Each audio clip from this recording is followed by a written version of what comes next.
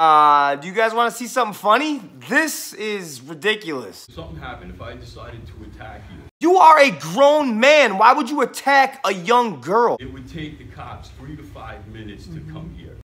What are you gonna do now? Why would you pull a knife out on a little girl in a school? This is why the world looks at white people the way they do.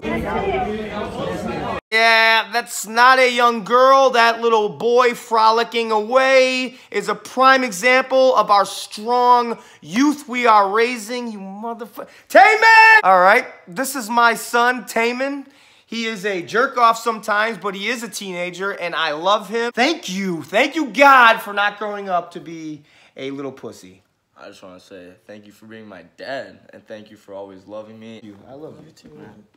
Okay, now, what do you think of this kid right here?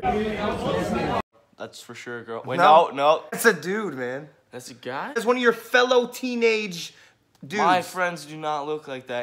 You can't pull a switchblade out on a kid in school. That's insane. You can't pull a switchblade out of the kid in the school. It's not a switchblade. You dumbass. I just walked into the building with this.